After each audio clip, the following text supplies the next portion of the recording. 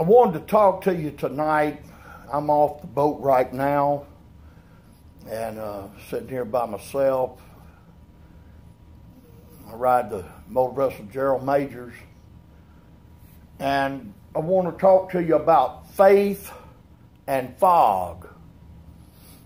And I've been on the river all my life, and I have run the lower Mississippi River from Pilot Town all the way to Cairo in dead, shut-out fog. You can't see your hand in front of your face. I've made every bridge northbound. I didn't do all that southbound, but I've made every bridge. And I'm not the only one. There's a lot of people way better than I am. I'm just telling you what I've done because I'm trying to make a point on faith and fog. Fog and faith. And I taught myself how to run the radar by taking newspaper and taping it up as a young man and taping it up over the windows, the front windows, so I couldn't see out, and force myself to watch the radar.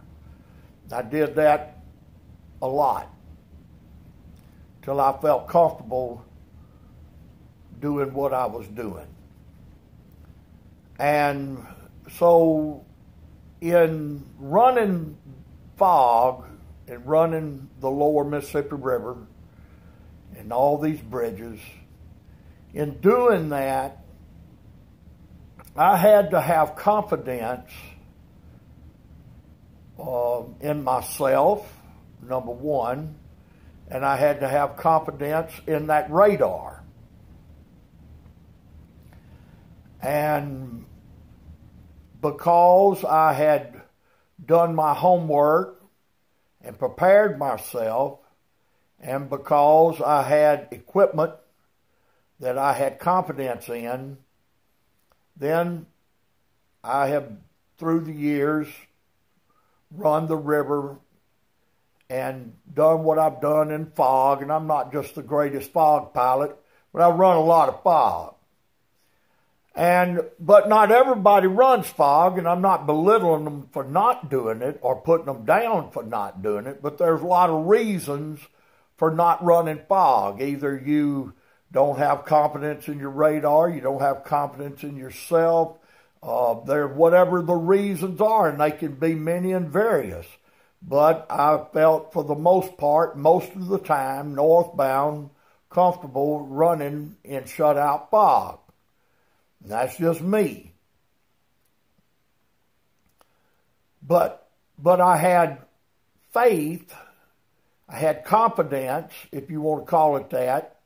Faith and confidence go hand in hand. And as a Christian, I've studied my Bible. God has put me to the test. And I've put God to the test, if you want to say it like that, not in a boastful way. But, you know, I paid my tithes. I've been healed many times. And God has proved himself to me. And so as I would practice with the radar, when I was able to peek around the corner if I needed to and see that I was okay, then I gained confidence. Well, as you live for God and serve God, and if you'll do that and believe God, and Hebrews chapter 11 says that faith is the substance of things hoped for and the evidence of things unseen. Now, when you get in shut-out fog, true shut-out fog, where there is you lose your sense of direction, you lose your equilibrium, you lose all that because there's nothing to relate to. There's nothing to focus on. And back before the invention of the compass, the mariners were horrified of getting caught in fog because you're at the mercy. You have no ability to make a judgment call because you can't see. And there's nothing to see, nothing to tangible, nothing you just can't see. And you guys know that. And so they were horrified before a compass that would give them direction and show them the way, even though they could not see the way. And so the Bible, hallelujah, it teaches us the way. There's a song the children sing, that my Lord knows the way through the wilderness. It said, my Lord knows the way through the wilderness. All I have to do is follow. My Lord knows the way through the wilderness. All I have to do is follow. And the Lord said that He would be a voice behind you that would say, this is the way, and walk ye in thereat. But we have so many that do not hear. Jesus said they have eyes to see and they cannot see. And they have ears to hear and they cannot hear. And God, if we're going to walk in His precepts and walk and enter in at the straight gate, for broad is the way that leads to destruction, and many there be that go in thereat. And narrow is the way that leads to life, and few there be that find it. If we're going to enter in a hidden path, Job said there's a place that the vulture's eye hath never seen, and the old lion hath never walked thereon, nor the young lion. And it's a hidden path. And if we're going to see that, if we're going to walk that, in Psalms chapter 23, it says that the Lord will lead me into green pastures, and He walks beside me. And so when I cannot see, and I'm in the fog of life, and it's shut out, and all I can hear are the voices, and all I can discern is nothing, and I am totally dependent on listening to God's voice to lead me through a dark place and shut out. And in order to do that, I have to listen to that voice, and I have to feel the touch of His hand that would guide me through what I cannot see. And it's the same way going up that river. I have to believe that that radar is right. If I don't believe the radar is right, then I'm just going to have to stop. Or if for some reason, whatever the reason is, but if I'm going to run, then I have to believe.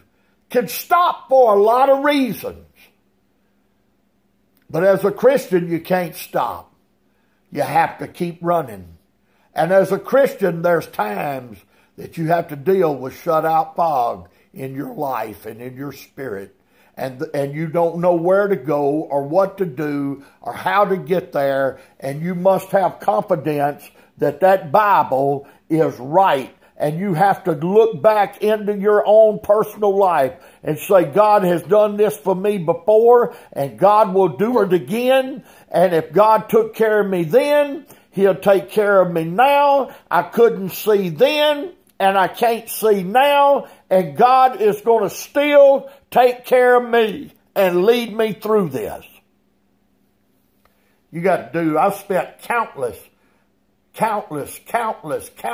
hours, days in, days out, not just me and my partner, and go day in, day out, still shut out, 3 and 4, 5 days at a time, and never see the Tonys, shut out, fog.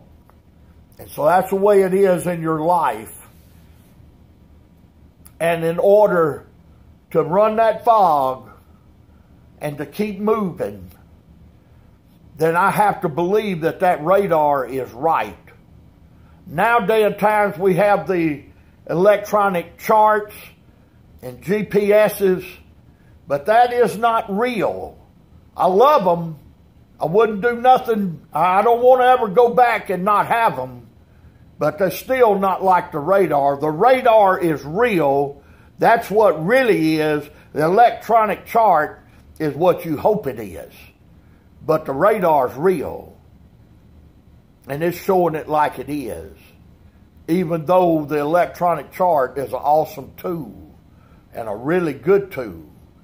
But I don't ever want just only the electronic chart, because then I don't know what is really going on around me.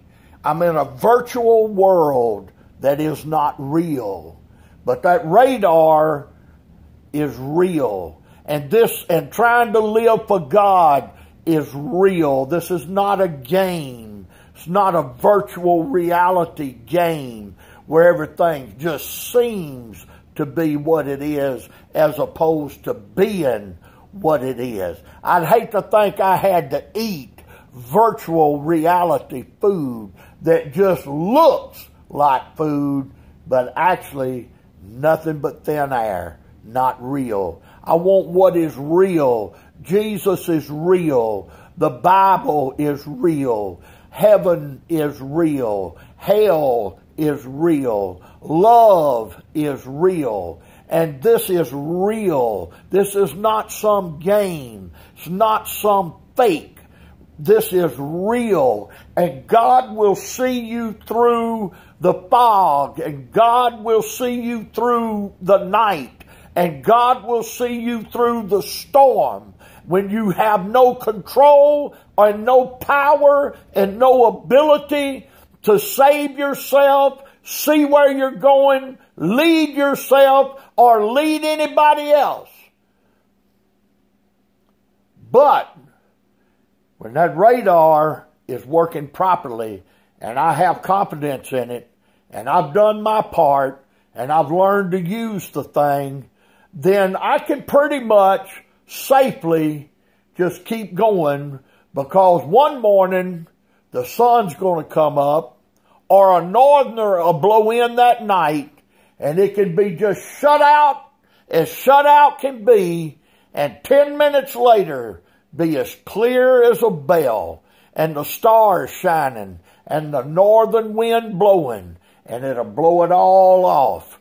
And that's the nature of fog. And so you can run this thing and you can carry on and you can keep moving if you have faith and you believe that that radar is right. And if you believe God is right. If you don't have faith in God, then you don't have faith in anything. If you don't believe that God can do it, then you can't even get on square one. You're just lost out in a deep fog. You're lost in the darkness of night and in the great storm out in the middle of the ocean with no markers and nowhere to go and nothing to do.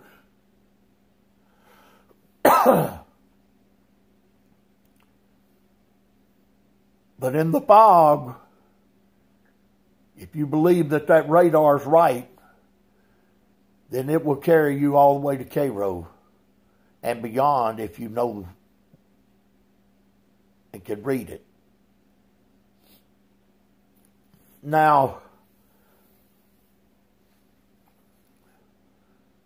we must have faith.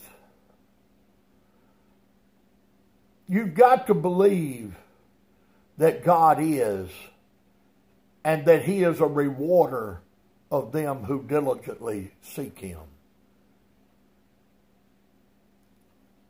You've got to be willing to put yourself at the mercy of God. When I am running in shutout fog with that radar, I am at the mercy of that radar, and I have faith and believe within myself that that radar is going to keep working.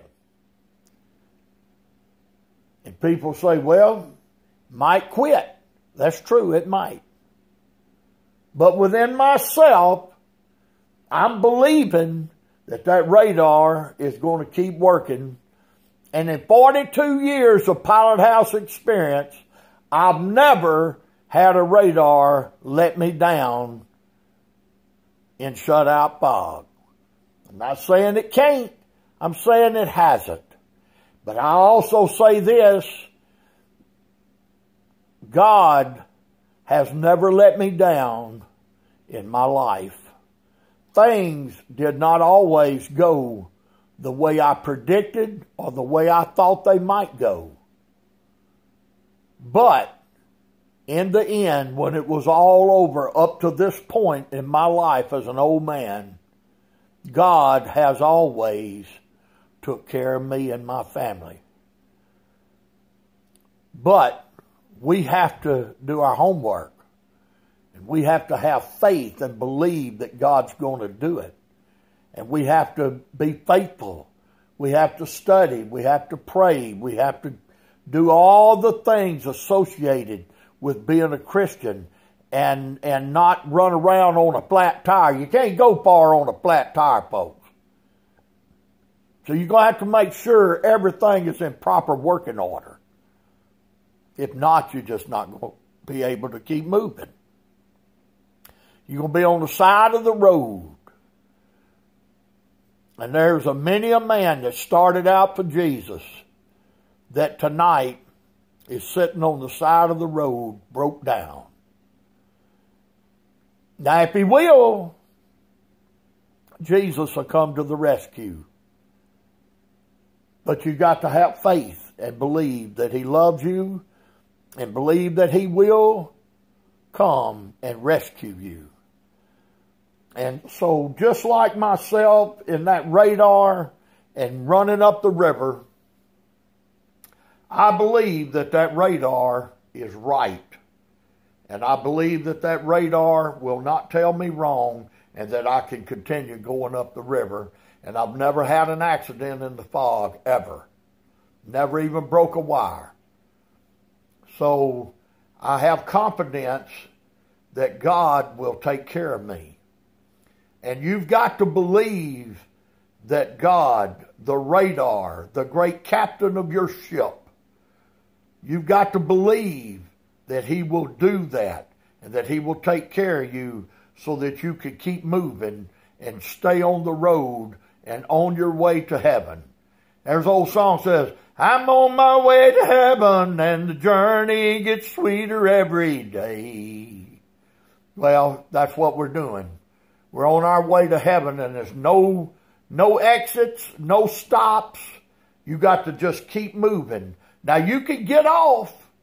A lot of ways to get off the road to heaven. Just pull off and start wandering, lost in the wilderness of sin.